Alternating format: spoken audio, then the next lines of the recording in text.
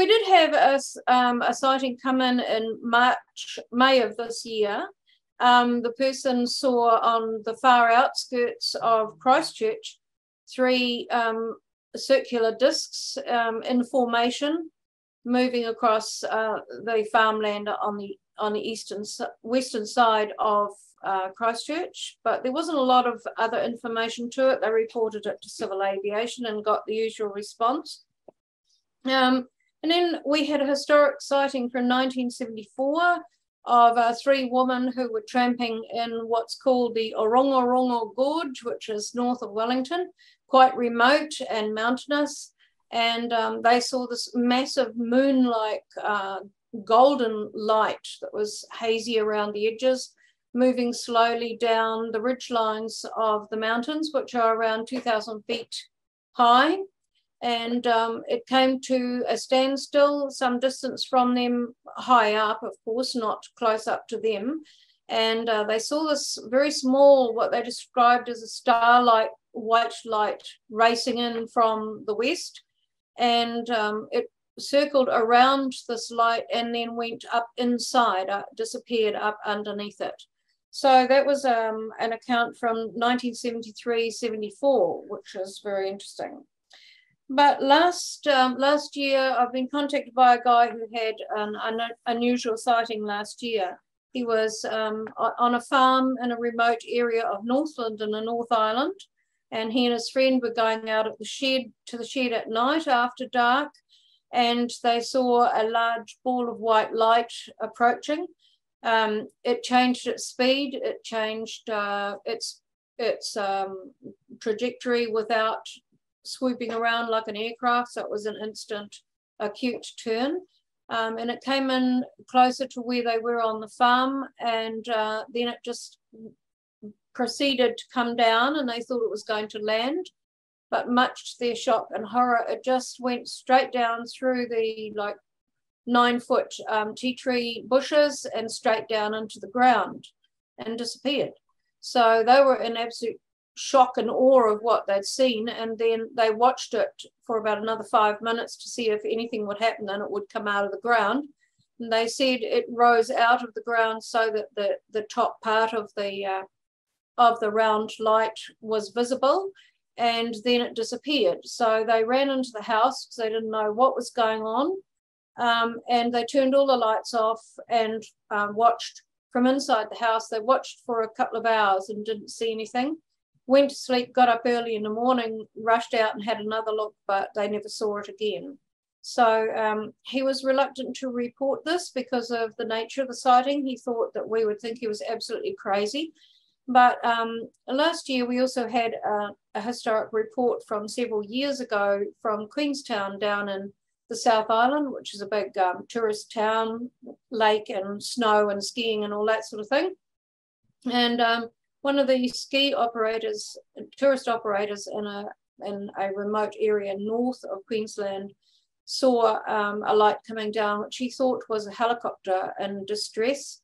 And he was a volunteer fire brigade member, so he was waiting for it to explode. He was up on a mountain hiking and watching it. And then he realized it was a circular disc, and it went straight into the ground and disappeared without even a thud or any visible sign of it having been there. So we were able to tell this witness of this other sighting so that he was reassured that we didn't think he was crazy. And there's a lot of sightings worldwide of similar things happening, of a craft disappearing into the ground. And that's about all our roundup is. We've had a lot of other sightings, but they were explained by aircraft or lanterns or whatever, reflections, etc. So those are the 3 main historic and current sightings that we've had. Oh, thanks, Suzy. It's good that reports are still coming in, regardless of whether they're, current or historic, and basically they're quite timeless anyway. That's right. Yeah. Okay, Ben, you're going to give us a bit of a roundup from your region? Yes. First of all, good evening, everyone, and it's great to see everybody here at the meeting. I've like Suzy, there's not a lot of new cases that are happening that I would regard as being of any great substance being reported at the moment through to, to UFO groups. And that's why I've been focusing on the stuff from the past when things really were a lot more interesting. And I run I do 2 podcasts, and one with Sheryl, Strange Encounters Down Under, and I also do Unexplained Phenomena Australia, which is on an American network, the UNX network in America. And on that show, I've been digging deeply into a series of absolutely intriguing events that occurred in the New South Wales town of Kempsey. And I'm not sure if everybody knows where Kempsey is, but it's on the north coast of New South Wales. And it's probably, having looked at this quite extensively, there was an incredible amount of activity occurring in the early 70s, and we would all love for it to be happening today. But for whatever reason, these events are not happening to this level in the 21st century. But back in the 60s, the 70s, and the 80s, and to a lesser extent the 90s, that was a really active period for UFOs around the world and here in the Southern Hemisphere, New Zealand, Australia. And Kempsey seemed to become almost like the focus point, like a central focus point at one point in time in Australia, where there was just this huge amount of UFO events occurring. And what was really interesting about it as well was that it was reported in the Macleay Argus, which is or was the local newspaper for the Kempsey region. And what I found so interesting about it is that the newspapers are the history. That's where a lot of these fabulous events have been recorded over time. The newspapers are the history. And I've got a bunch of old records here that I've gone through, these old yellowing newspaper articles, and I found a whole bundle of them that were put together that talked about this Kempsey flap, or the Kempsey incident. And it was such a wide variety of things that occurred between 1971, 1972, and even into 73, 74, 75. There was still activity, but the real peak was 71, 72. And it all started with the most amazing event that was reported. And I just want to say one more thing about the local newspaper, was that they took it seriously. And that was really quite an amazing thing in itself, I think, because the media has a really love-hate relationship with the topic of UFOs. But the local papers have always tended to be a little bit more level-headed when it comes to these reports. And the Argus did many reports at this time, and they did all of them in an absolutely investigative and level-headed approach.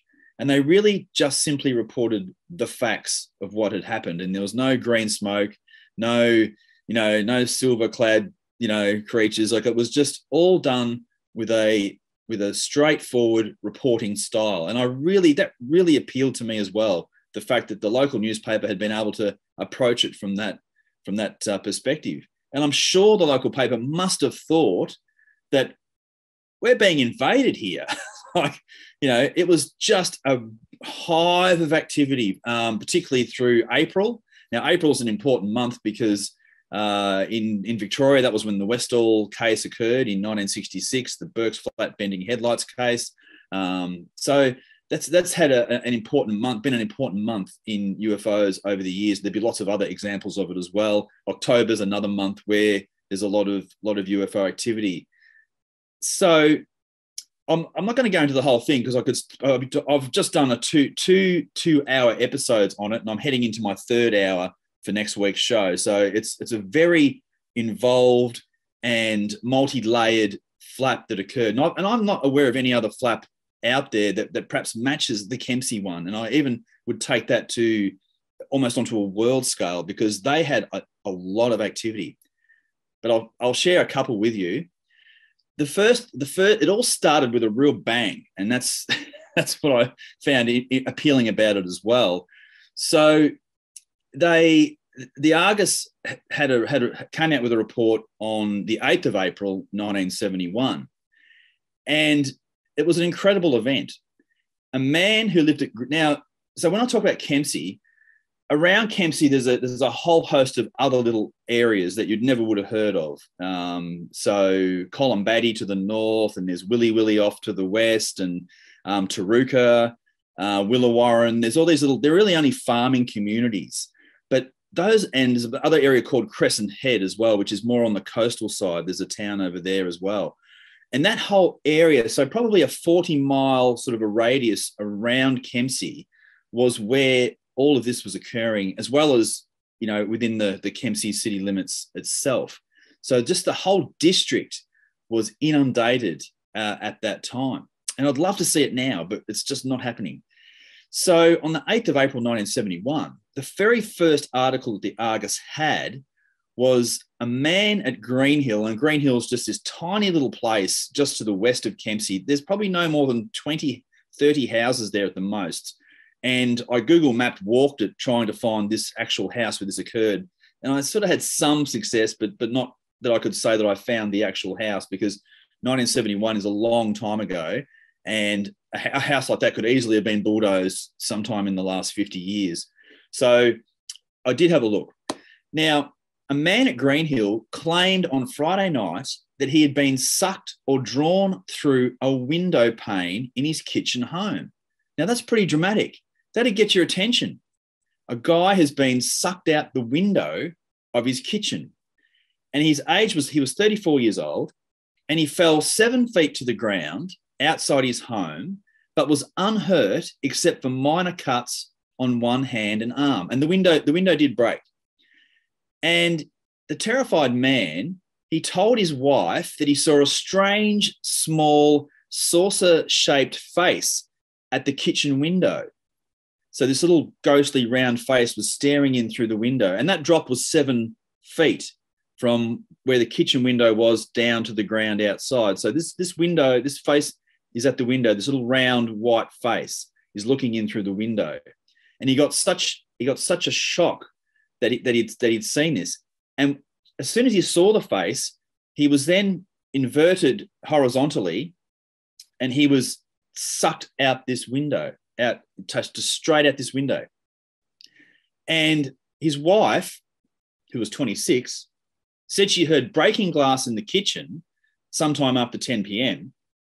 and thought that her husband had broken crockery and glasses that were drying on the sink.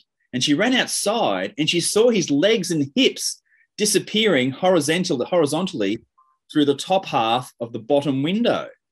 So she comes into the kitchen as he has horizontally been taken out the kitchen window. 1971, Greenhill near Kempsey. So that was quite amazing. Now, there's more to it than that too, because if it was just that one isolated incident, you could say, yeah, well, you know, did that really happen? Did they make it up? But in the whole context of the whole Kempsey saga, it really is a strange occurrence, and it has the backup support of all the other events that happened around it. So the man who he remained sort of anonymous, and he vowed that he would never live in the house again because he was absolutely terrified, and he went straight to Sydney, and he left his wife and kids at the house. And she said that even though she'd prefer not to stay in the house, there was nowhere else for them to live. And she was sleeping under the blankets at night with the blankets over her head, and she was scared as well. And she said, we came home from the neighbours at about 10 o'clock after watching television, and her husband went to bed and was playing with the baby. He got up, went to the kitchen to have a drink of water. He didn't turn on the light, but afterwards said he tipped his head back towards the sink and saw this little face pressed up against the window. It had no hair, and it looked like a small saucer. And it had features, but he could not really describe the features. He doesn't remember much about going through the window. He says he was sucked out by some force, and he fell out onto the bottom of the steps on his back. So he's fallen 7 feet down onto his back, and I reckon that'd hurt if that happened to you onto wooden steps. And she ran outside, and she thought he would be stunned, but he wasn't even winded. He jumped up, and he ran like hell down to a pile of gravel. And she ran after him, and he was crying and shaking. And she thought that he had the horrors, and she told him that he had the horrors.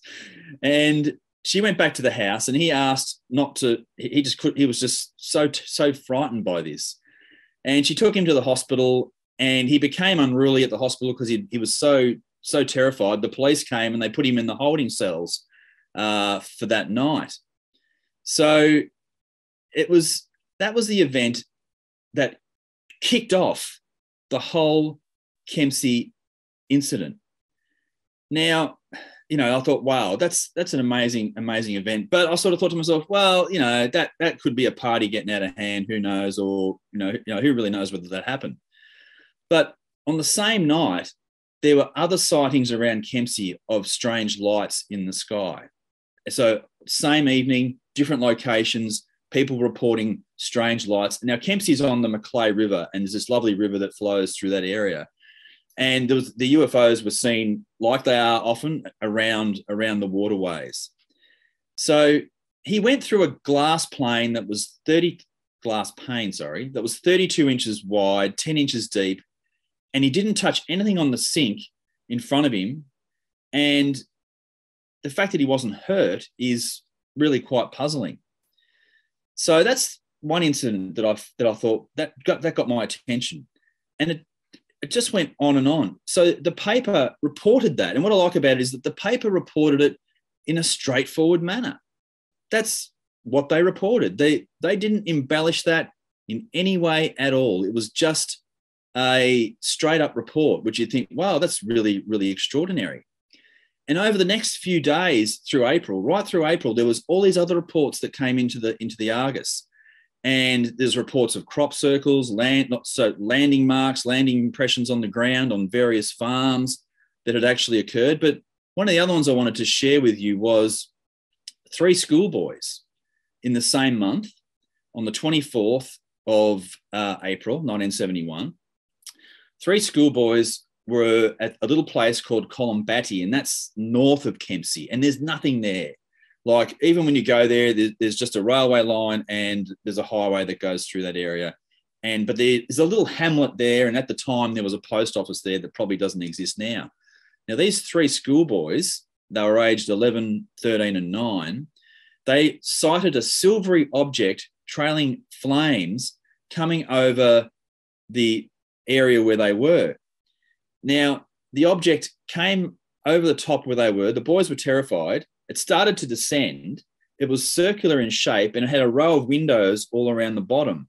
And all of a sudden, 4 landing legs came out from the bottom of it, and they had these footpads on the bottom of each of the 4 extensions.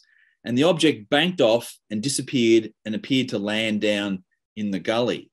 And the boys were extremely terrified, and they told their school teacher, and he made them sit down and draw it. And they all drew pretty much the same object, what the 3 of them had seen, which was really, really interesting.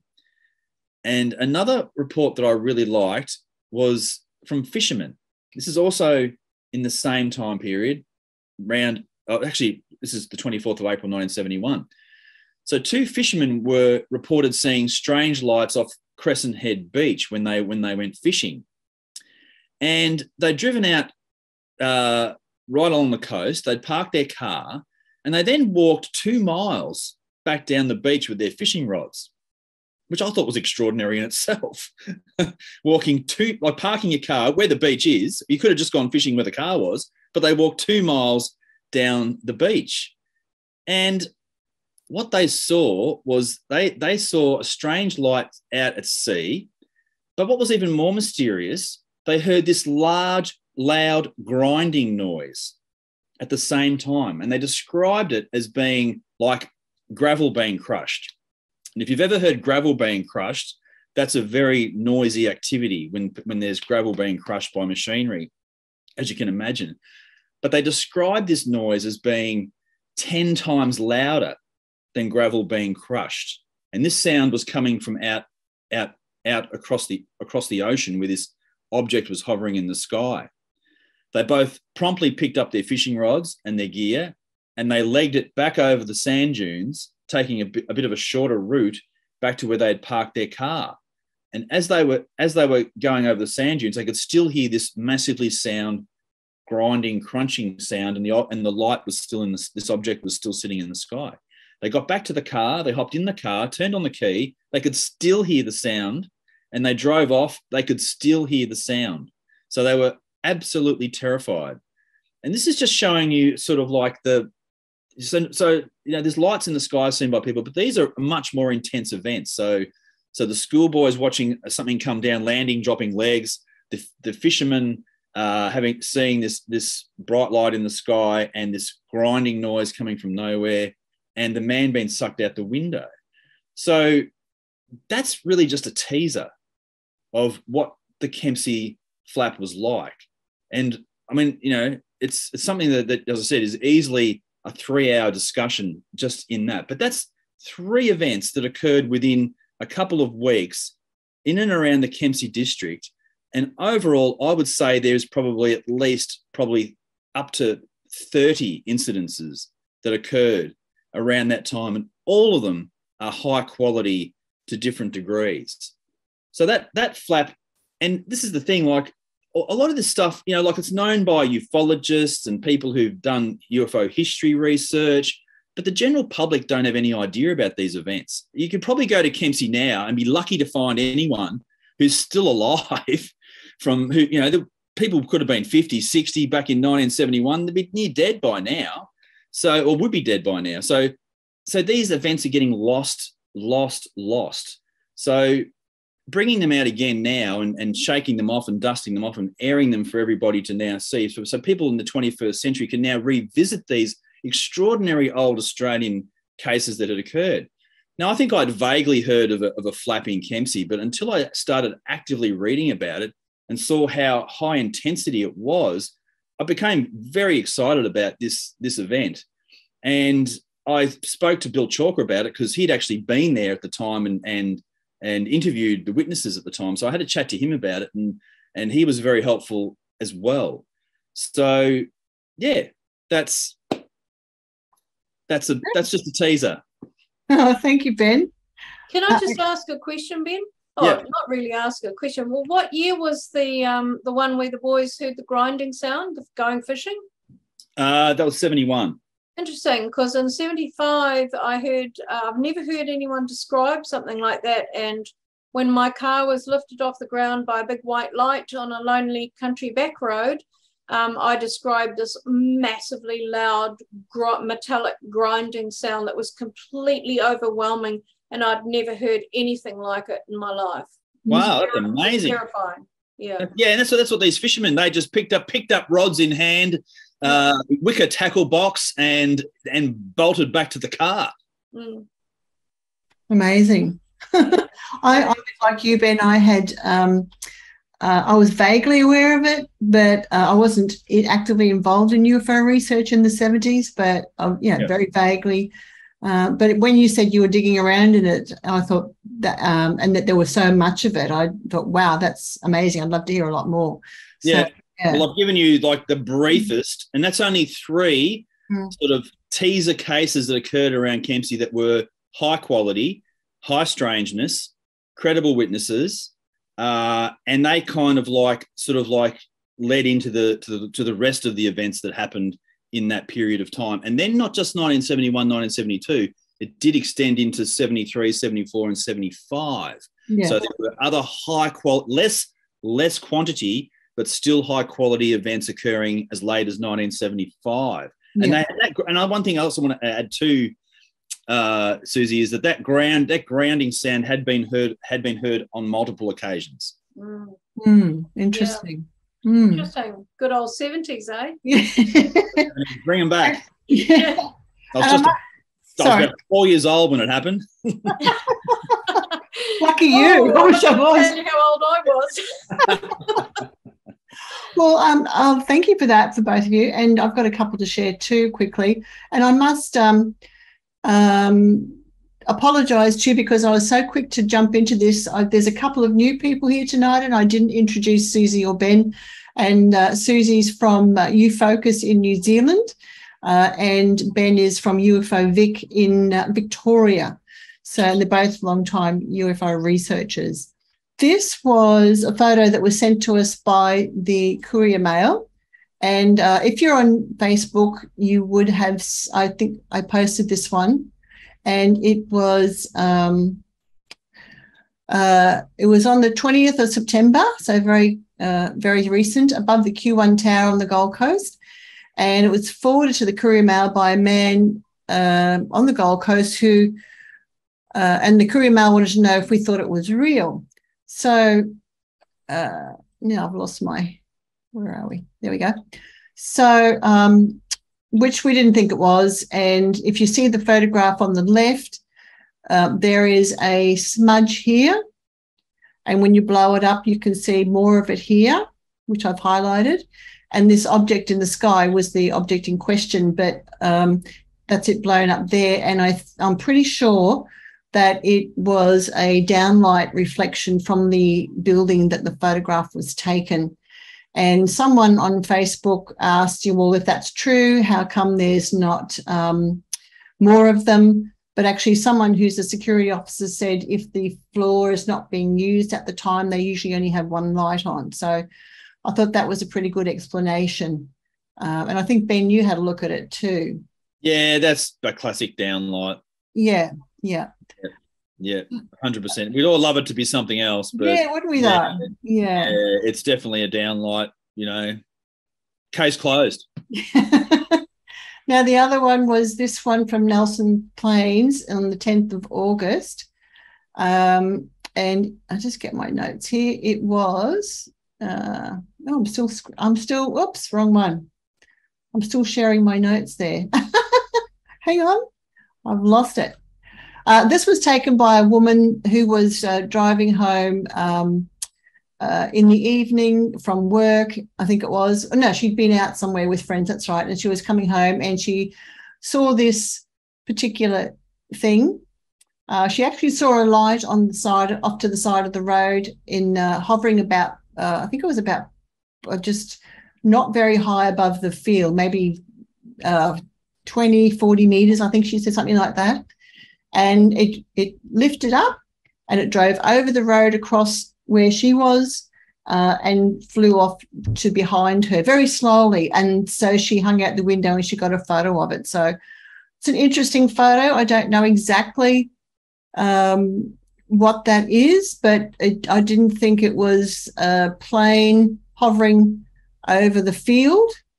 On the side of the road. I'm not sure if anyone else wants to jump in with some ideas about that. Feel free. Anyone got any clue, Ben or Suzy? Well, it's interesting. I mean, the other thing I was sort of thinking was, like a landing lights on a commercial airliner, but it probably doesn't really sort of match up with that. But it's like all these nighttime photos. There's just no points of reference to sort of take much out of them, other than it's just that the puzzling factor of what it could be. Like I don't know that drones have that type of lighting on them. Certainly not anything outside of a military sized drone, not something you can buy at Toy World. Yeah. So yeah, it's just hard to say. Yeah. And Sam, you're asking, do stealth bombers have lights under them like this? I'm not exactly sure, but I also don't think they're completely silent. No, there's a bit of a misnomer about stealth aircraft.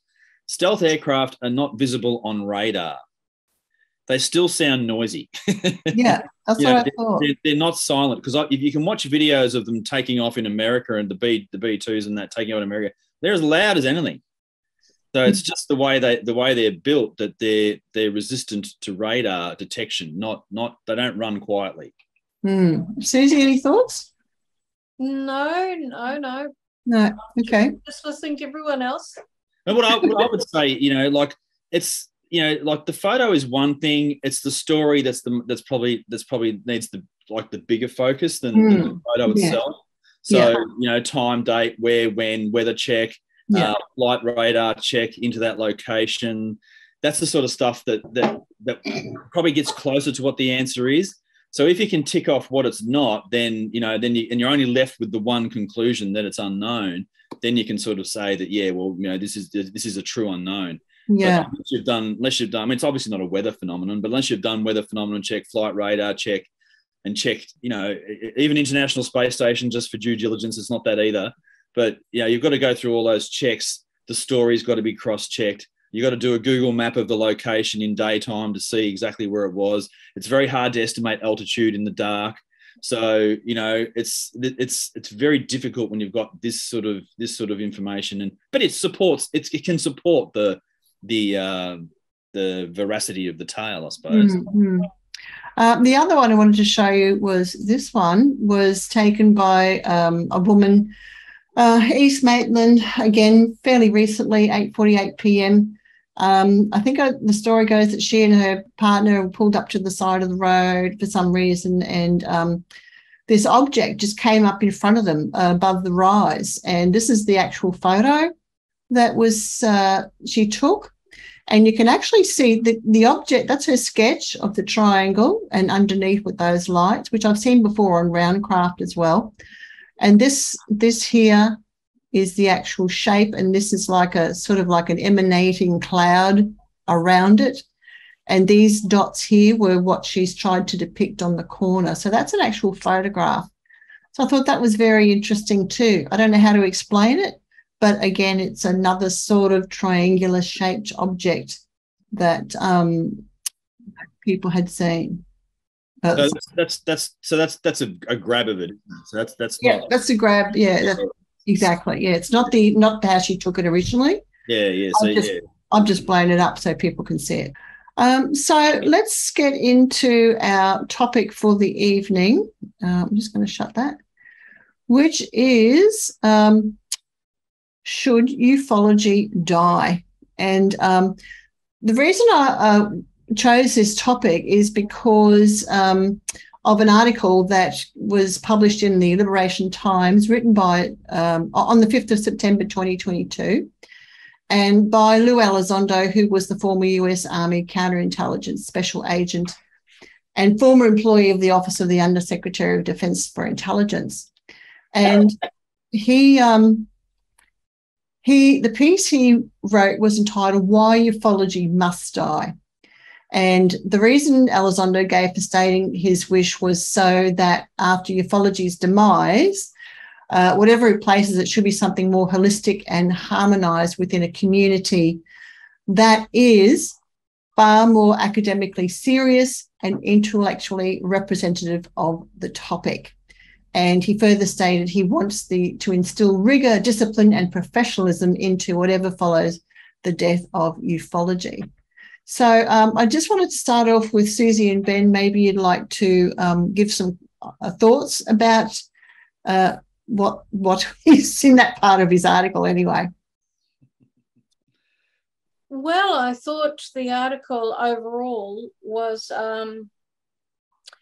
it has a lot of points that we could discuss. We could really take this article to pieces bit by bit, in the sense of some of the phrases and some of the issues and things he expresses.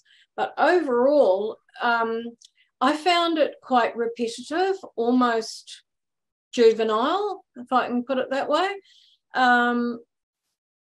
It sounds like someone who doesn't really know what's been going on in ufology, as Ben has talked about, for decades.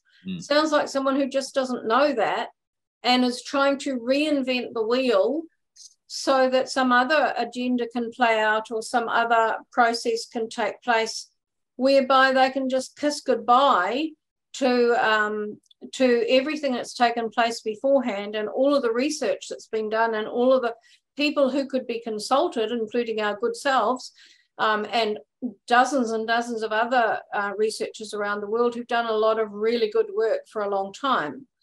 It's almost like the whole process that's happening in the States at the moment is trying to start history in 2004, 2007 and move it forward for their own purpose. And I can talk a little bit more about that in a minute later on. But what he's suggesting really is that science should step in and the professionals should step in, etc. But does he not know that there are hundreds of scientists around the world who have already been involved in this subject for decades. And some of those people who've been quietly working in the background are now beginning to step forward and say, this is what I've been doing. This is what I've been involved in. And then there are the seemingly chosen few scientists who are becoming the mouthpieces. You know, we've got Avi Loeb, etc., becoming the mouthpieces and of ufology. And even if people like Michio Kaku has done an about face, because not too many years ago he was saying it's unlikely that we're going to meet aliens, and now he says they're here. So you know, some of the things he's suggesting here, yeah, that's good, it's pie in the sky, but a lot of the stuff that he's suggesting has already been happening and he doesn't seem to know about it. I think that's quite disturbing for someone who's making such a big name for himself. And getting a lot of people on side and convincing a lot of the easily convinced that he's the mouthpiece and he's going to bring forward disclosure, him and a handful of others. And I think that's quite disturbing, some of the things he said. And yes, rightly so, some of the comments he has made about the infighting in ufology and the egos, etc. Yes, we all see that taking place. But if we dig a bit deeper than that, this is a great foundation of ufology, a mass of archives and information such as we've been talking about tonight, and there's the contacts with the witnesses, and sometimes when a researcher makes contact with the witnesses, that contact can continue for decades, and they almost become friends because they have shared something that you understand. So, yeah, I think it's all very well to be saying that science should be involved, but on the other hand, as an experiencer as well, I also know that science at this point in time can't explain a lot of the things that are happening. That's a really good point too. Yeah, we just don't know. No. You know, our scientists probably don't know no more than the layperson really when it comes to what this is and where it's coming from, and so they don't know the answers either. I think his intention. I think he's well intended. I think that's the first thing. It's very sort of clumsily written, and he's not eloquent either. So he's not expressing it in a very I suppose it's just a real basic sort of a essay with sort of statement type sentences that are in it. So I didn't read it. I didn't get sort of insulted by it from the point of view that, well, everybody's been doing all this work all these years. I thought, you know, and I take the point that you made, Suzy, that he doesn't know what's been going on over the years. You know, he can't say some of the things he says in that article if you knew what had been going on over the years. And I think he's talking about this sort of, he wants this harmonious and holistic approach to something new, not ufology, whatever you want to call it in the future. And, you know, so that's rather nebulous in itself. So he's talking about holistic and harmonized, and then he's talking about let's get the scientists involved. So if you've got the scientists involved, you're most likely not going to have harmonized or holistic, you know, because that's not where it comes from. I think that's a major problem with what he's saying. And yes, it's like it's not just ufology. There's fractious stuff all around the world in any topic under the sun, and it's quite natural for human beings to not agree, to have different points of view, to have more holistic approaches as opposed to nuts and bolts approaches to ufology. I think I think, as you said, like there's already a whole vast number of scientists involved. So that kind of makes this whole article a little irrelevant as well. Like people are already doing the work, you know. So that's actually happening as well. This work is already being done by qualified people. There's been a lot of civilian researchers who've done some extraordinary work, have documented many things here in Australia and overseas as well. So and I think he focuses too much on the modern side of it, as in like the social media side of it. It's just a circus. You know, like it really is. You know, you don't go to social media for what I would call serious and real information in a lot of cases. Most of it is either clickbait or just, about entertainment, you know. So he focuses on that, and he focuses on, all these personalities that are all trying to be someone and all that sort of stuff. Well, there is some of that going on, but anyone who seriously spends any time in this topic and hours of research will know that there's no shortcuts to getting anywhere in this field, and there's very little money in it. There's extraordinarily little money in researching this as a private researcher. In fact, you spend money, so that's the reality of it. There's no money, and there's very little. There actually is very little glory and fame to be had out there in this topic. So, I'm prepared to listen to, like a fresh approach, or, maybe we need to rethink a few things. But the whole problem even with that approach is that you're just not going to get everybody to agree. That's the whole thing. And I think he's also intimating at some type of a body or some type of a group to wipe away ufology. Let's just push it off the face of the earth, get rid of that, and we're going to come in with something else, something new, and we'll give it a name, and this will be the new thing. Well, that already exists as well. So, yeah. So I don't quite see that anything that he's saying in that article. I'm not really attacking him, but like, there's nothing in there that, and I've got nothing against him, but it's just not sort of a relevant or helpful article. I think one comment he makes, which is really naive, is he says, unfortunately, the reality show social media circus of today has challenged the government's confidence in ufology as a worthy area to study. Well, if the government bases its view of ufology on social media, well, for goodness sake, the government must well know the people who are doing bona fide work in the field. And if they're not going to approach the relevant researchers around the world who hold big archives, then why say that they're disappointed in us because of the way social media operates? So social media is only a tiny fraction of what has been done in the UFO field over many decades. So I thought that was, they said that conspiracy theories and disclosure advocates are further alienating anyone in our government willing to champion the cause. Well, I don't think we actually need anyone to champion the cause.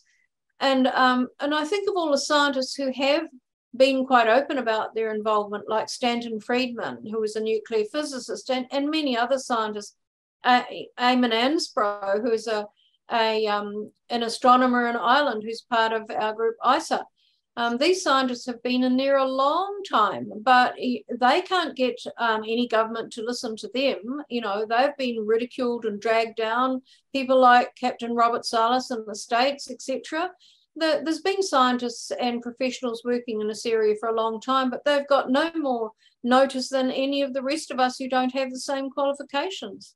I don't think the government, honestly, is that interested in what civilian researchers are doing anyway, because if you look back at the 1950s, if you had a UFO report, you rang the Air Force, and some put upon lieutenant or someone had to take your call and yes, take down the details and thank you very much. That's probably just clouds or whatever. So, and that was the entire approach that they had. And then the Australian Air Force said, well, we're not going to do this anymore.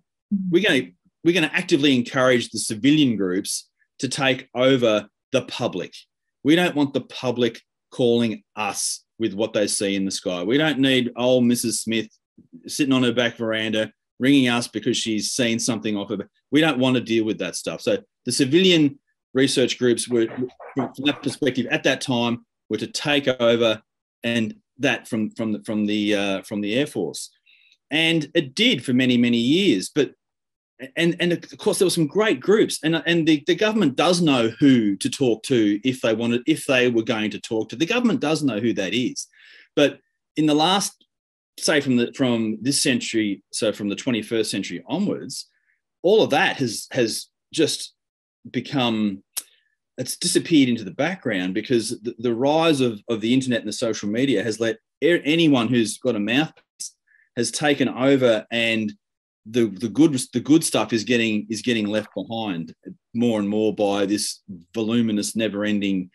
stuff that's appearing on the social medias. And he makes this point in the article. He says, sadly, the UFO community as of late has become somewhat of an irrational morass of mob rule.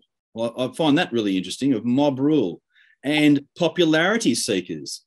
Well, I can see what he's saying about popularity seekers, but mob rule, I mean, that suggests we're on the streets of Mogadishu holding machetes in our hands. Like that's crazy. Gone is the respect and the decorum in favour of mosh pit elbow shoves and boot kicks. Voices of those who would otherwise apply a scholarly focus are being drowned out by the social media person. That's the point that I was making. So, it's the way that he says it. I can see that I understand what he's trying to say, but the core of the UFO research community is as strong as it ever was. The governments know who to talk to if they're even going to talk to them, but I don't think that they need to. And the changing landscape. I take the point of being, is ufology relevant now? That's probably a better question, because as soon as the American Navy releases some more gun cam footage and they give us something with a bit more substance to it, it's kind of like say, well, this is it's real, and it's and that's what it's taking for people for the broader community to come out and say, yes, this is real. I can talk about Kempsey till I'm blue in the face, but that's only going to attach an audience of 10 people. You get Navy gun camera footage, and that's just going to go right across the planet. I think that Elizondo was talking to social media about social media. I think he was really referring to what's going on in the States, and particularly on Twitter. Because if you put hashtag UFO Twitter after anything on Twitter, then it's just like a dog to a bone, and everyone pulls it apart, or all the trolls come out, has some sort of opinion about whatever's going on. Yeah. But with the article, I read the article and I felt really uneasy after reading it, because even though Elizondo said that the phoenix rising from the ashes of ufology's demise would be a new type of ufology that promotes a thoughtful study by the scientific and academic communities and by other discipline researchers, providing a steady regiment of data-driven logic. I know that there is, anecdotal reports mean nothing. So there goes out the window alien abduction experiences or contact experiences, etc. Humility, academic rigor, again, there goes out the window, people's personal accounts, and transparency, which I know is not going to happen at all, because we haven't had it until, all along. I think that it's a bit of a fairy tale full of stardust and, wishful thinking on a full moon, really. I just don't think it's going to happen. So I think he's living in a bit of a dream world where he wants, I think he goes on in the article to say that we're academics, scientists, elected officials, government leaders, theologians, etc., work together on the UFO subject. And I just can't see that happening. No, it's not realistic. He also says in this new environment, there is trust and respect between the academic scientists and government organisations acting as custodians for the hard data that needs to be studied and evaluated. So at the moment, we're seeing a lot of archives being accessed, being taken up, being disappearing. So I share the same unease that you feel, Sheryl, that the researchers who've done the legwork for a long time and who know the data are excluded from this. They are not the custodians. So someone wants the data, but they don't want us. They don't want our knowledge of it. They just want to sift through it and find anything to do with technology, consciousness, any details about the entities, etc. And this will be studied behind closed doors. And I'm guessing that you're referring to Pentagon. And at this point, I want to introduce something else that is related to this. So I'll just find my bit of paper. So your group has had Robert Fleischer from Germany speak, Sheryl, is that correct? Yep. So everyone will know him. Well, Robert recently did an interview with Chris Mellon. Now, as it turns out, it seems, and this is hearsay, this piece, that like if we look at a chain of command, Chris Mellon's up here and Elizondo's down here, but in the same chain of command, I think. So, you know, we're getting these mouthpieces that are talking and doing the talking out there and making, you know, becoming well known. And is Elizondo one of these mouthpieces? But in a recent interview that Robert Fleischer did with Chris Mellon at the Barcelona conference in Spain, it's in German. He has just done the transcript in English, and he hasn't published it yet. It's going to be very interesting when you read it. I have the English transcript, but I can't disclose it, but he has given me permission to quote a few lines. So Robert Fleischer asked Chris Mellon, so they'd been discussing how the government wants to get together all this information and go through it and find out some details. And Robert says, so all the information that will be collected will be classified. What's the benefit for the rest of the world besides the US? And Chris Mellon replied, it's not being done for the benefit of the world. And Robert Fleischer said, it's being done for the benefit of the United States. And Chris Mellon says, it's being done for national security of the United States.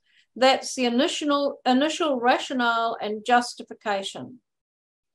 And don't forget that you and I are talking about the extraterrestrial aspect and possibility here. And he goes on to talk about technology and other things. So what he's saying is that all of this stuff coming out of the States that so many in ufology have got all excited about, that disclosure is coming.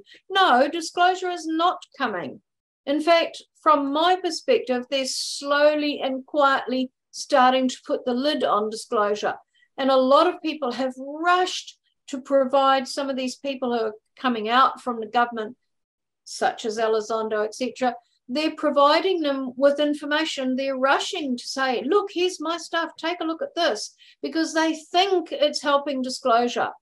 But in fact, according to this, it's not going to help anyone except the United States from a point of view of security of the United States. So when we're looking at the military and all the footages coming out, etc., we are looking at national security. It's a national security threat, and there's that word threat.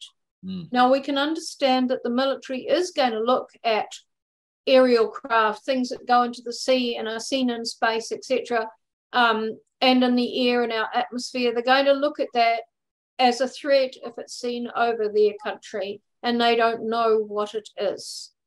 So the thing that is coming to the fore is that these naval footages, etc., are easy to use as the instigation that makes it look as if they're opening up to all of this. But what they're doing is, I believe, opening up to gathering data. But he has implied that that data is not necessarily going to be available to the public. It's going to be classified because it's national security. And this is being done not for the benefit of the world and world disclosure. This is being done for the benefit of the United States and their national security. There's something in their airspace. They want to find out what it is. Well, we're not in, you know, as Sheryl said, I think, or might have been Ben, we're not personally insulted by this, but it is putting a stain on a lot of good people in ufology who've worked really hard. It is putting the stigma on them that he is saying should be removed from the subject. It's having that very effect on us. Well, actually, I did feel a bit insulted, and I felt like that the article was a bit of a slap in the face, to tell you the truth, because there are a lot of people who have given up, lots of time and energy over the years, and their personal life, their family time to actually do this work. And I was really interested where he said, what did he say? Something like likening the death of ufology to a fire in unhealthy crop or a farmer's field, where the destruction of one thing often gives rise to something much better and healthier, and the best crops grow when the overgrowth is gone and the soil is rich in nutrients. And I'm thinking, I'm sorry. Looking at Australian bushfires. I'm sorry, but unless ufology existed in the first place, there would be no alien compost to fill into the scientific soil, Yeah, it's all very dramatic, isn't it? Yeah. It's almost like he's saying, okay, it's time for the big boys to take over. Yeah, we know what we're doing. That's the impression that I get of it. I am an unfunded guy who does this part-time, works a 60-hour-a-week full-time job, and puts whatever spare minutes he can into this, trying to lead a balanced life. And a lot of other people are like that out there. Some more time, less time, depending on what we're at. But none of us have got huge amounts of funding to do anything really. And and he's saying that this is such a fractious thing. It's so fractured, and it is. But it's time for the big boys to come along and take that over. Well, I don't know who that's going to be really. Like, which scientists are you going to choose, and who you're not going to insult there. Like it's a minefield. Yeah, years and years and years. Yeah, it feels like a bit like jockeying to get the data to me. And, it's a bit like, Suzy, in the 90s when I spoke at that conference in Sydney. You were there and you always bring it up. And it was about, after contact, when UFOs land after contact or something. And I always felt like there'd be a lot of jockeying with all people from different institutions trying to be the people who got that information or were there to say, hey, you really need to talk to us because, we're the best people on this planet for you to talk to, that sort of thing. And I'm getting the sense of that in this particular article that Elizondo has spoken to, that, the military and the government and all these other things are the best people to talk to about this subject. And yet, like Ben said before, in Australia, the RAAF in 94 sent out a letter to all the civilian groups saying, we don't want anything to do with this anymore. Hello. Yeah, that's very interesting, Sheryl, because in New Zealand, when the files came out, we lobbied for the files to be released in 2008 and 9. They were released in 10 and 11. And their final statement to the citizens of New Zealand was that as far as we are concerned, this is the MOD, as far as we are concerned, all these aerial anomalies can be explained by misidentified aircraft or natural phenomena. And we're washing our hands of it. We just think it's ridiculous, basically. And if you see something that you can't explain, well, go and you can report it to the police or you can report it to a civilian UFO group. Yeah, exactly. And they just disowned it, even though they have got obviously got intelligence files, because a lot of the sightings that we've got on record, some of the really big historic ones, were not in there. The ones that have been in the media were in there, but the ones that didn't make the media, even though they were really unusual and a lot of detail, they weren't in the file, and they should have been. Yeah, that's right. Same with the Australian files too. There's no files on Westall. There's no files on any of Australia's big cases in any of the public files that have been released. So, that stuff all went to America. Yeah, exactly. Yeah. I got just one other quick comment I want to make too, is that, is the world expecting some Columbus moment when he sets foot into the new world? Like, is that what we're really expecting here? Like, are the aliens going to come and they're going to land on the steps of the White House and it's going to be a Columbus in the new world? It's just not going to happen.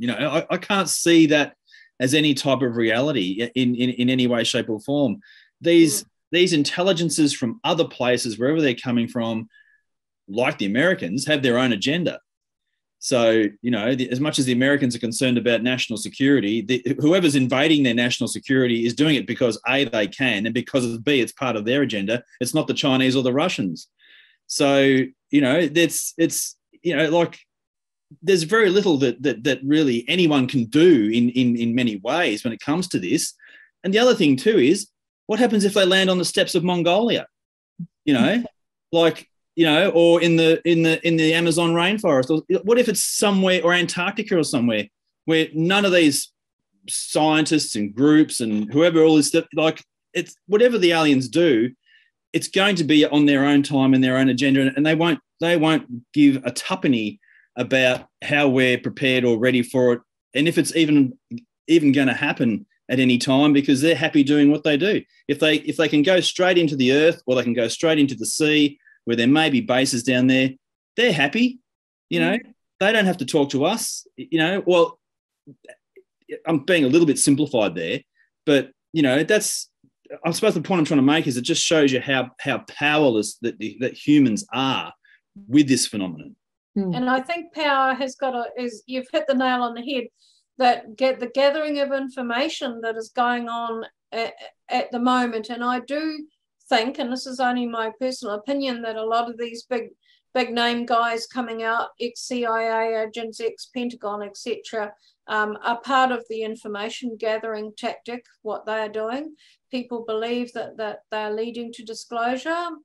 Disclosure is a moot point. And I had an experiencer say to me recently, I'm doing this work that I'm doing in the UFO field, in the contact field, for my great-grandchildren, because it could take that long.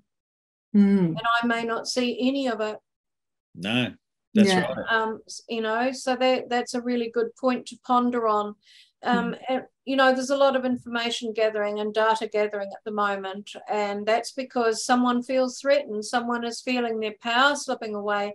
Someone is feeling that there's something in the air and under the sea that has more power than them. I think so. And they're afraid of it.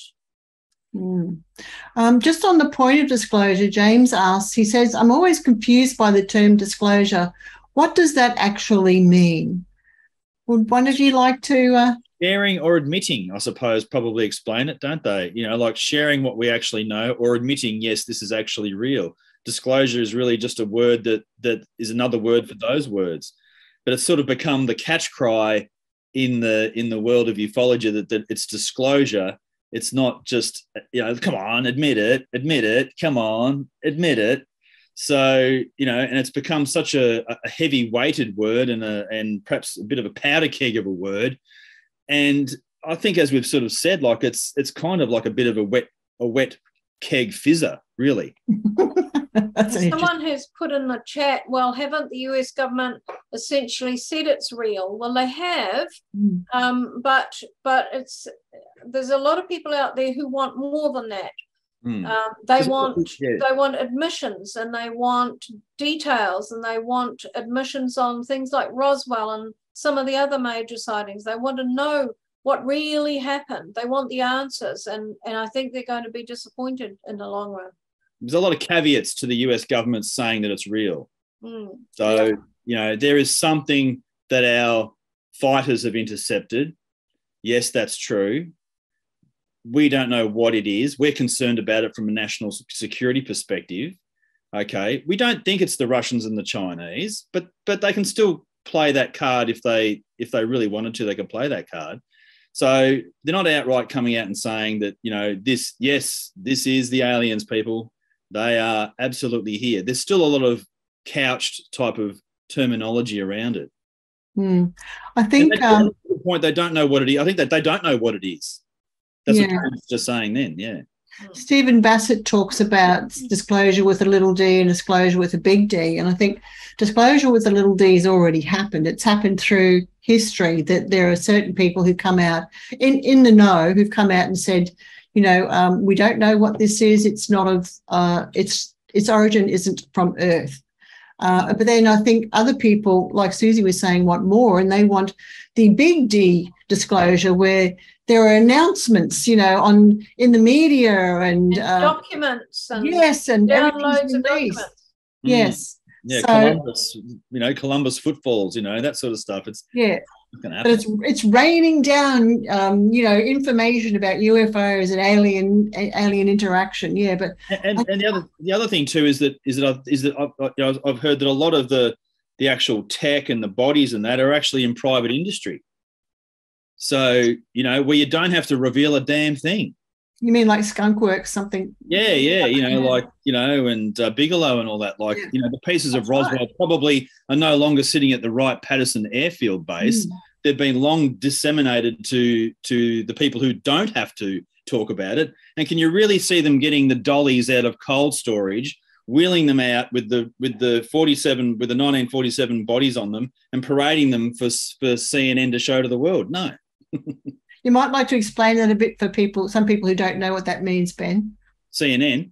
No, dollies. Oh, dollies, like the dollies, the trolleys they use in the morgues, where they put the bodies on top and they wheel them out and they go, here you go. Are you happy now? Now we can put them back in. Yeah. Thank you. Oh. Yeah. There are a couple of other things I wanted to bring up too, where in Elizondo's ufology dream world, where he says topics such as xenoscience, exopolitics, astrobiology, and exotheology would not be ostracized as fringe science. My question is then, can those institutions actually work together? Because historically, science and theology on this world have been at odds since they split. When was that? About the 12th century or something? No, when Galileo and Copernicus, with their astronomical observations, started to take science beyond what theology could accommodate. So I don't even know if theology and exotheology and exoscience could even work together, if they're whatever that means. What do you think? Yeah, well, we know we've talked before, Sheryl, at length about the New Age intrusion, and that bit you read out just has a ring about it of the let's broaden it out, because the more you broaden it out, the more you dilute it, and there's a real danger in diluting the good data, the good stuff, and allowing, as Robert Salas has said, anyone to rush through that open door and feel that they are part of it.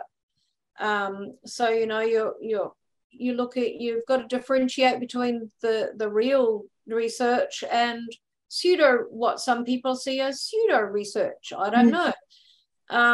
It's a crazy thing for him to have said, given the fact that the American government for so long has had no interest in things like that, or has decried that kind of thing, and talking about it on social media. It fits in the same sort of box as his social media comments. So it's a strange dichotomy there for him to have mentioned. Yeah, it certainly is. When Monty Python's The Life of Brian came out in about 1979, I think it came out sometime around then, John Cleese and Michael Palin went on to the Michael Parkinson show and debated with the archbishops of the Church of England about The Life of Brian and the church's views. And that's just what came to mind for me about getting these two parties together to talk, agree, and work to a solution together. It's pretty difficult. I'm not saying it's impossible, but there'd be a lot of water that you'd have to pass under the bridge to make it functional. I think he's talking about dysfunction in ufology as it is. I think that dysfunctionality is just going to continue in a different format, or it has the danger of that continuing in another format. Yeah, I agree with that. And just to pick up on that, he says further in the article that something about we have to allow ourselves to pragmatically frame up the what-ifs into some form of academic or scientific nomenclature. I don't know exactly how you say that. But basically, And I think signs of that are already appearing with the exchange of the term UFOs to UAPs, right? So they're creating I can just see a whole new terminology being created to diffuse the whole subject. And now UAP is becoming trans-medium vehicle. Yep. Yeah. So I don't like that. Yeah. So they're introducing things that make it sound to the uninformed general public that they are talking about something slightly different to what we've been talking about for decades. So that there is a deliberate separation here that gives them the control and the up-to-date image, and gives us, well, we're superfluous. That's the way it seems to me anyway. Yeah. You know, it's reinventing the wheel, isn't it? It's giving it new terminology and a new gloss, a glossy cover on a magazine, and it becomes something else in many people's minds. The Department of Name changes. Yeah. And I think it's obvious that the interest in UFOs isn't going away unless something changes. And that is, you know, get rid of all the history, change the wording, and eventually it'll peter out. And I think that's possibly one hope anyway. Whilst in the background, as usual, control, you know, absorbing all the information and then controlling it. He also says we now must take more care now than ever in how we engage the public. Yeah, interesting, isn't it? So this, you know, there's the hint of a whole new way of engaging the public. There's that separation thing again. You know, we've had some terminology in the UFO field over the years, such as, you know, you're a nuts and bolts researcher. Okay, so it's very easy to introduce new terminology that denigrates a particular group of people. And you know, we're possibly going to see some more of that.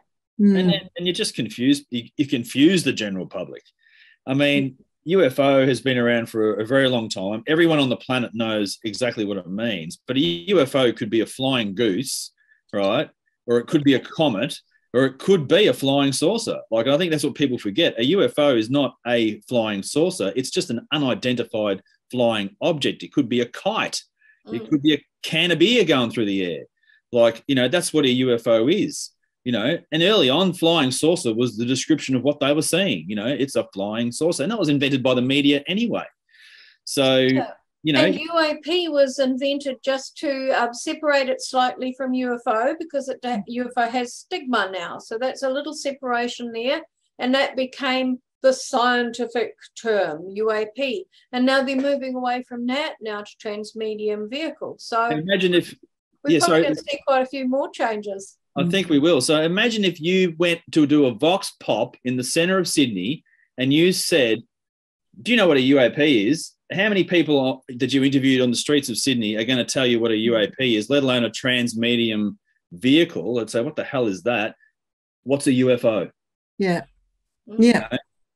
Actually, I thought that went through the UFO community when the term exopolitics was introduced, because I was doing a hands up at public meetings, face-to-face meetings, for quite a while there, asking people, you know, did they know what that was? And I just got like crickets, you know. Yeah. People go, I don't know what. And it's not exopolitics at all, you know. So there's no politics involved in that particular, well, not the way I see it anyway. I haven't seen any politicking in exopolitics. Yeah, all the people sitting at home watching Channel 7 Spotlight series on a Sunday night while they've just finished their dinner, looking at the gun camera footage, are not going to say, "Oh, that's a UAP." You know, they're going to say, "Oh, was that a UFO?" You know. So I'm sort of still advocate that UFO has when you're talking about the public, you know, all you're going to do is bamboozle and confuse them about all these other technological terms that really are unnecessary. I haven't had a single report come in that says I've seen a UAP. No. Not a single one. Not a single one. Not a single one, you know. So, you know, it's and it depends how woke we want to get too, doesn't it? You know, like for, you know, off-world entity or off-world, you know, whatever it is, you know. So, It can become a real minefield, and it doesn't need to be that complicated. Yes, I can just see aliens landing on Earth and asking, how do you identify? Oh, dear. Right. Yes. Right. But anyway, I was just, I just think this is a really interesting conversation. I could see, it could go on much more deeply. And, but I just wanted to, ask you if you've got anything more, just last comments on that, and then open it up for everyone else to have an opinion. Well, yeah, just one quick thing. Yeah. At least the article sparks debate. Yes, that's true. Got my attention. About the whole phenomena that everybody who's joining in on this meeting is interested in. Anything that makes you think. Anything that makes you think. Whether you agree with it or don't agree with it, it's making you think, and that's a good thing. And someone has put, James has put, do we feel like at least the term transmedium vehicle suggests it's a vehicle instead of a phenomenon, which might not be a vehicle? Very good point. Yes, excellent point, actually. Excellent point. Yes. Okay, so I just wanted to, open up to people who might want to make a comment or ask a question or just share your thoughts about what we've been chatting about. Feel free to unmute yourself. Hi, Sandra. I thought that the comments that Suzy made at the very beginning are very informative, because I have not read that report. I thought that when she said, what is this person's agenda? That was a question we should ask ourselves. This person sounds, from just what I've heard tonight, because as I said, haven't read the report, is that he considers himself and a few of his colleagues as being elitist and is very dismissive of everybody else in the world. As far as I'm concerned, I will not accept his so-called authority from, saying these things, because why should we say, well, you could have it all, and then none of it will be taken back to the rest of the world because of that statement about, this US security business. I think that it's very much a case of cancel culture. And we could have had a few political things here that were the same thing, like pull down the statues, or let's forget history.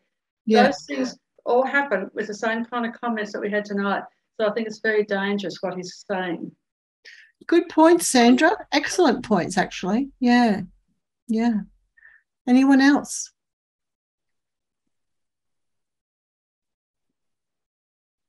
We've scared them off. Yeah. Oh, Ben's going to jump in. Yeah, I was being polite. I thought I'd give someone else to go first. Ben, Linda Moulton Howe, she reckons there's aliens in Antarctica, mate. You might want to research that one. Yeah. Did you see the interview with Chris Mellon? That was awkward. Yeah. Yeah, absolutely. I'm happy for there to be aliens in Antarctica as well. I'm not saying there is, but that's what Linda's saying. Suzy, you said under the sea. I've read your book, but I just picked up on that because I've been listening a bit about the Eric Davis notes at the moment. And they in there's 4 bases that they named through the remote viewing, and one's Mount Zeal in Australia. But all of them are on land. Okay. And you said under the sea. And it's well, lots of people, dozens, hundreds of experiencers have talked about undersea bases. And it's interesting to note, I think I've mentioned this before, but I'll say it again. Robert Salas from the Malmstrom Air Force Base incident in the States, he's a very good friend of mine, and he has been, he believes, to an undersea base, as I have described. And one of the reasons that we had a really long talk on one occasion on Zoom is because my description in my book, he was quite shocked to read it, because it's as he remembers the entrance to a base, undersea base, is identical to what I described. And he talks, one of the speeches that he does is actually about undersea bases, and he's used my material along with his own in that. Yeah. Oh, look, I don't disagree, because where are a lot of the sightings and the, like the Tic Tacs and things like that? They're all over water. They're not over land. Yes. Yeah. Yeah, 100%. Mm. Yeah, I think that they've definitely got bases under the water. I think that would be the most logical place to have a base. Yeah. Away from prying eyes. Yeah. the other thing that I wrote heaps down, but it was something about, where you said about the UFO versus UAP. I'm comfortable with whatever you want to call it, because I always say UFO, UAP or whatever, but I like your point, Suzy. No one's ever reported a UAP. It's always a UFO. But with the data, because just this week I've reported a sighting, which was the one that I reported to you, Sheryl, a couple of months ago. But I've sent it off to a whole heap of people to try and find out what it is. Do you know how difficult it is to actually get anyone to take you seriously? Yes, I do, actually. Yeah.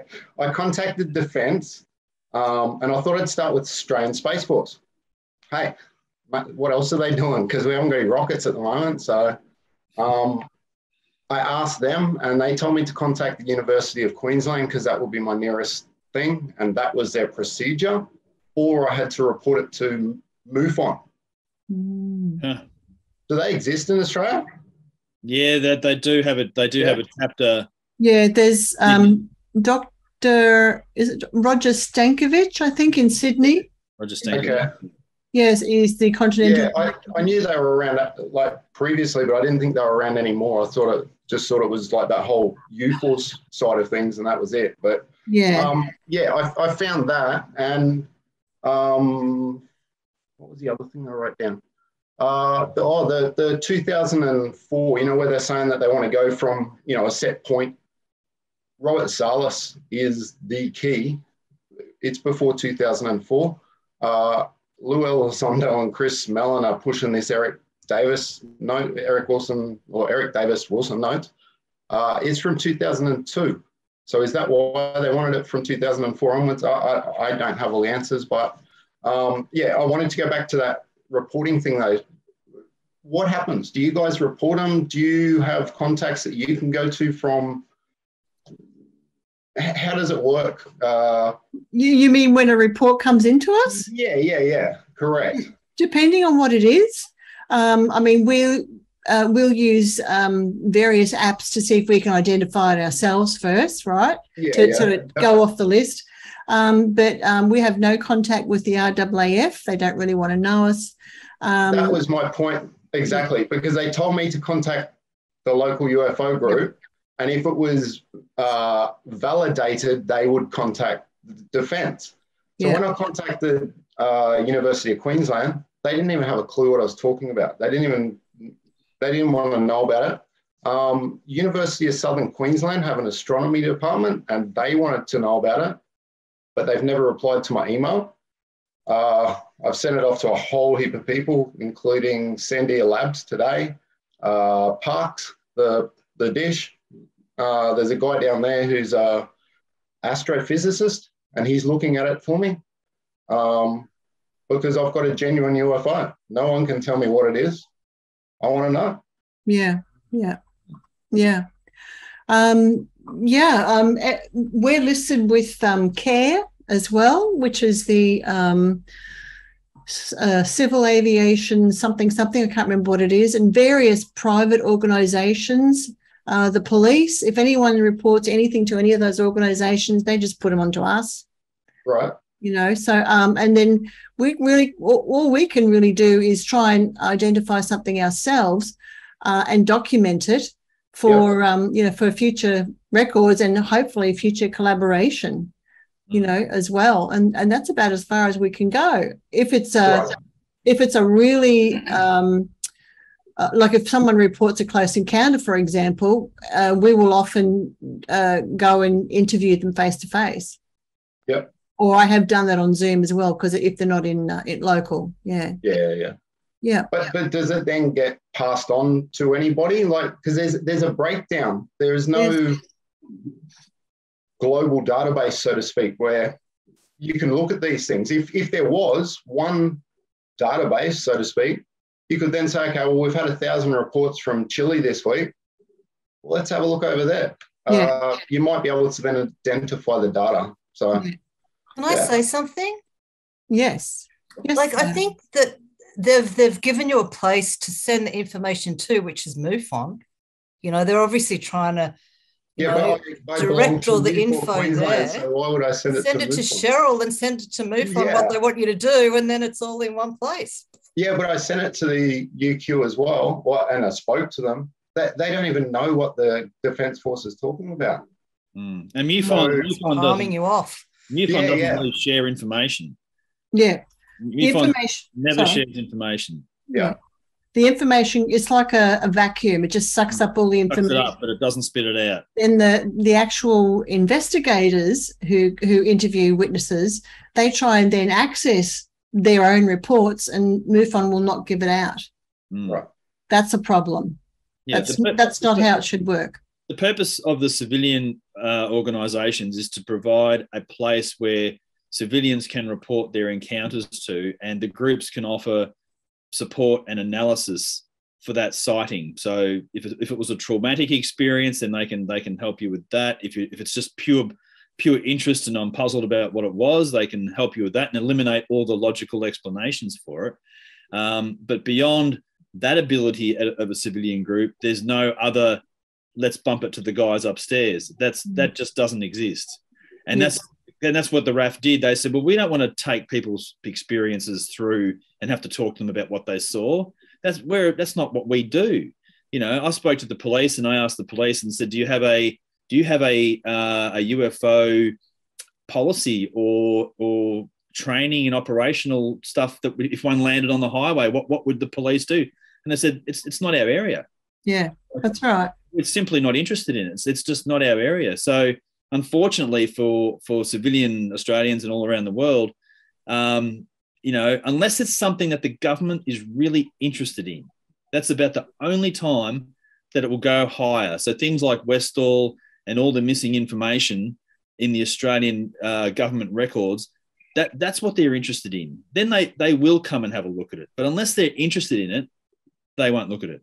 If there's any possibility of obtaining tech from a crash retrieval, for example, that sort of thing, they'll be all over it. And there has been years ago in Queensland, there was something that crashed and the military very quickly came in and built something over the crash site. And then I'm guessing they carefully picked it apart and then sent it off to the US. Now, I wasn't involved in that, but it was just before I came on the scene. But Queensland researchers at the time had somehow been involved. It was up north. I can't quite remember where, maybe near Townsville, but it was inland a bit. And look, even the people who knew about it have now passed on. So I couldn't even tell you anything about it, really. Yeah. But anything that happens like that in Australia goes straight to the US. What I've noticed in the reports or the cases that I've looked at historically, what will get uniforms out to a location is trace evidence. That's what will get them out. If it was in the sky and nothing landed, nothing happened, they'll only come and look if there's something to look at. Yeah. And who said? James said, you know, what else can you do with anecdotal reports anyway? You can't do a whole lot. You know, you just record it. Yeah. So. And it all adds to the information and the data and all this sort of stuff that Elizondo wants to access. But, you know. So my case, I didn't report a UFO to the Space Force. I reported a Chinese satellite. Okay. Because my light was blinking every 13 seconds and it went for 15 minutes. What sits in the sky? They can't give me an answer. And I'm open to anyone. I'm even willing to go to old mate, I can't remember his name, the idiot skeptic on Twitter, Mick West. Happy to send it to him. I just want an answer. What is it? Yeah, with those cases, I'm giving them data. Here's my location. I'm giving them a GPS location. I'm giving them an exact spot in the sky. I'm giving them that much data that they could utilize and run it through software, and they have to know what's up there. They're flying that many things around in space. They have to know exactly where things are.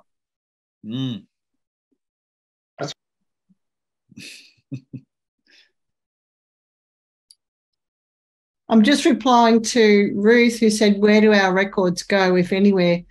We hold hard copies of reports from the past. I think up to 1998 have still not been entered into any sort of database, but after that, the more not recent, but after that anyway, reports are entered into a database, which is on our website, which everyone can freely access.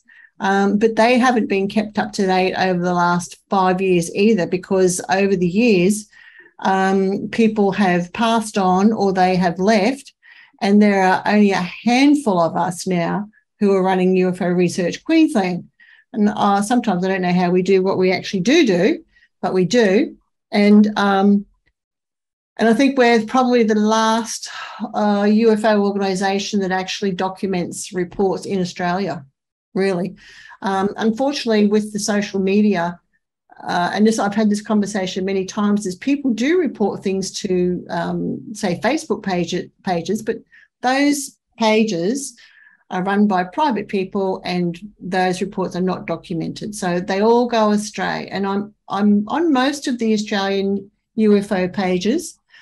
I don't say anything, but and I watch it, and some people talk about some really interesting reports, but they don't report it to us. And once they say it, it's just gone. It's lost forever. So that's the way it is.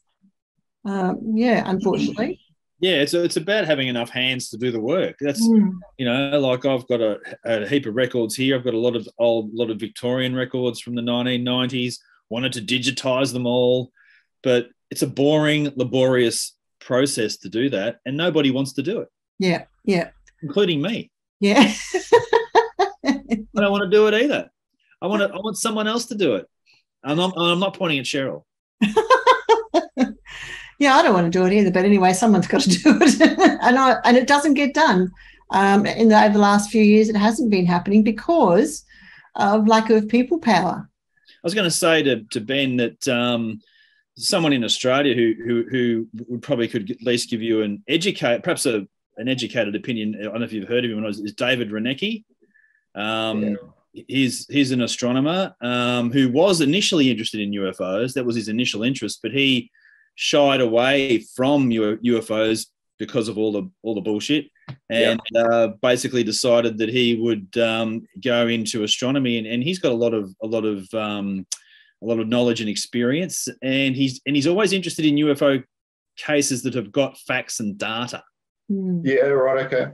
And I've got it all there, dates, times. I have a GPS device on my camera, so So he may be able to give you some type of educated opinion on it. Yeah, I've seen him in some of the page groups where someone's posted a photo of a headlamp or something, and he's just gone, there's no information, there's no data, this is useless. Yeah. So what was the name? Have you got contact details, or I just Google him? Or his name's David Renecki. I'll give you. It's Reneke. It's a bit of a funny spelling. Yeah. And he runs. He's quite a well-known astronomer. Like he really is. And he's the guy that's got it from the dish. He's OAM. He's apparently the main man down there. I've sent it to another lady who's at Griffith University up here in Queensland.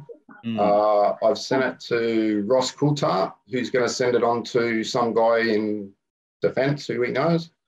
I sent it to Jay from Project Unity because he's meeting with John Ramirez, who was ex-CIA and played with all of these things. I just want someone to give me an answer. That's all. Yeah. Well, what would happen if they don't, or if they can't? It's just another UFO then, isn't it? Yeah. But isn't that what that's what we're all banging on about, isn't it? We're trying to find out what these UFOs are. Yeah.